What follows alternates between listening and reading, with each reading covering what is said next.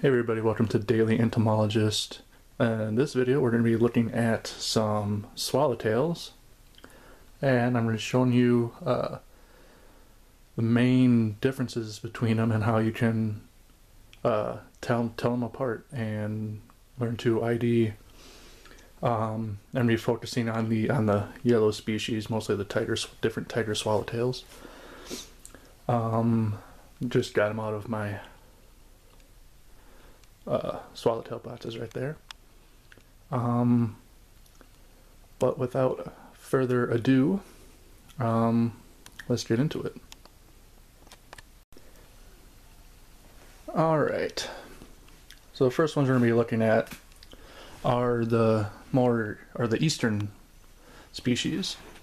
We have Papilio canadensis, the Canadian tiger swallowtail, and we have Papilio glaucus, the eastern tiger swallowtail.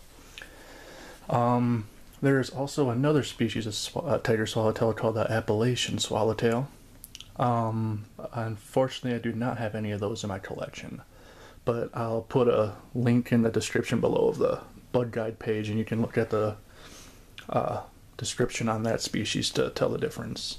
Essentially, it's larger than the eastern tiger swallowtail and found more in just in the Appalachian mountain area.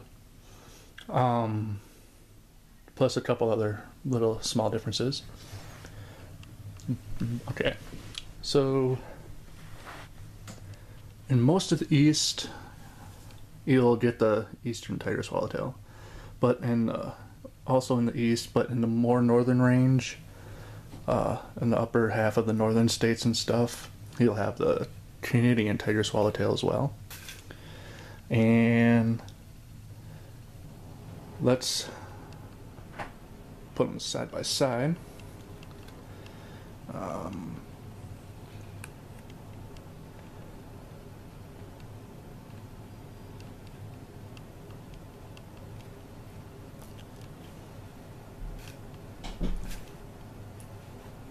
All right.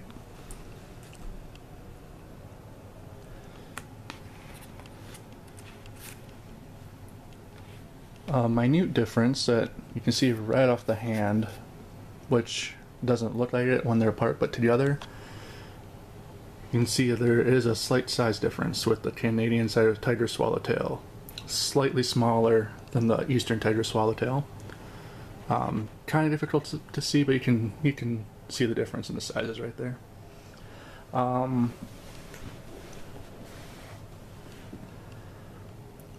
To start at the top side, the main difference is by looking at the inner margin of the hind wing right here. That let's see, where's this black line right there? You can see how thin that is. And look at the Canadian tiger swallowtail, you can see how thick that is.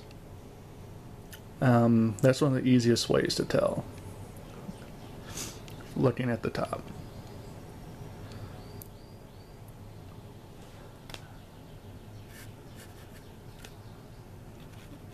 Get that a little closer, but yeah. Tell the difference between, again, the size of the black line right there, really thick right there, in the Canadian tiger swallowtail, and really thin in the eastern tiger swallowtail. And if we look at the undersides,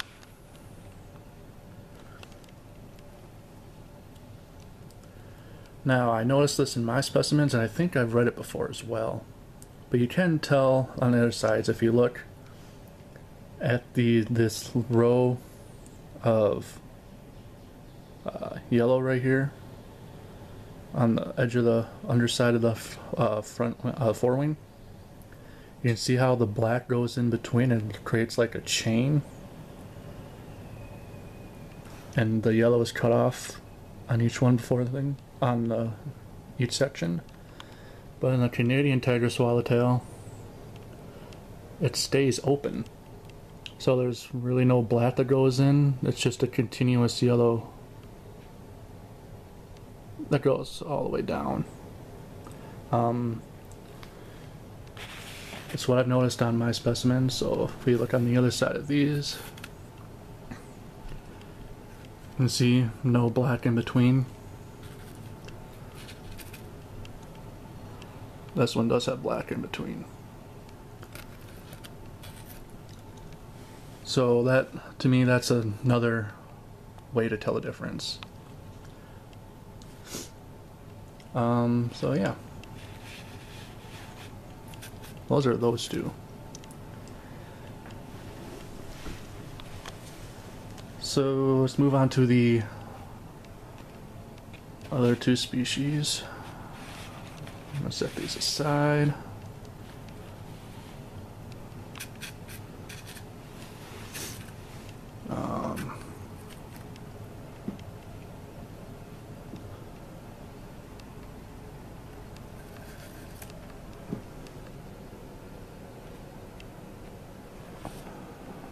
Okay. Now to the western part of the U.S.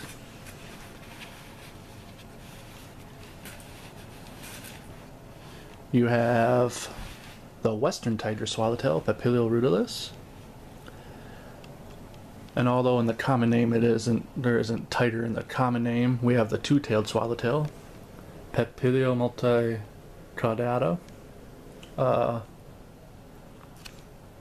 which personally is my favorite of the yellow ones. But anyway, the two-tailed swallowtail is quite easily recognizable. They're large, really clean looking yellow, really sharp lines, really beautiful looking species. You see how clean and sharp the black is on the yellow. But most importantly, you can see the two tails, hence its name. And granted, you will have specimens out there that's missing part of the tails, but you can't really mistake this species for any other species out west. And that's the underside right there. Clean yet again, the two tails. Absolutely beautiful species. And then you have the western.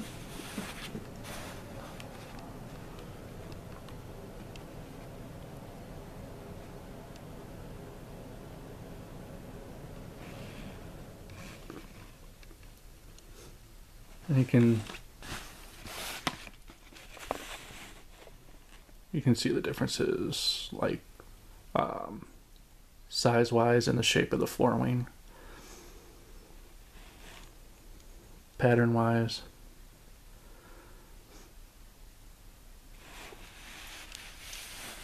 Once you see them in person, it's real easy. But this one can't really confuse, unless on the eastern, where you can get confused actually, is where on the eastern range of the species and the western range of the glaucus. And there's actually a really easy way to tell the difference. You look on the underside. In the eastern tiger swallowtails, on the hind wing, you can see the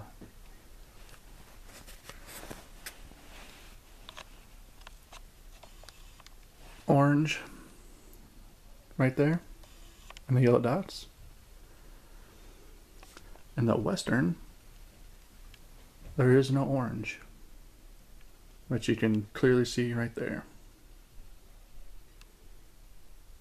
And that's a super easy way to tell the difference between the two, where they have potential to overlap in range, which is more in the east of the Rockies, in the plains area, eastern Colorado, somewhere in that area.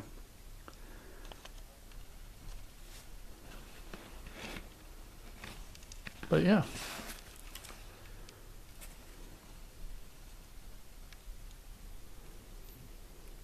Really easy to tell the difference. And for just reference sake, here in the western US, you also have the pale swallowtail, which at first glance superficially resembles all the other tiger swallowtails. But as you can clearly see, pale swallowtail means instead of like yellow, the markings are more creamy, not really yellow, more white yellow. But that's really easy to tell between all the other ones. You can see the difference right here and how pale it is.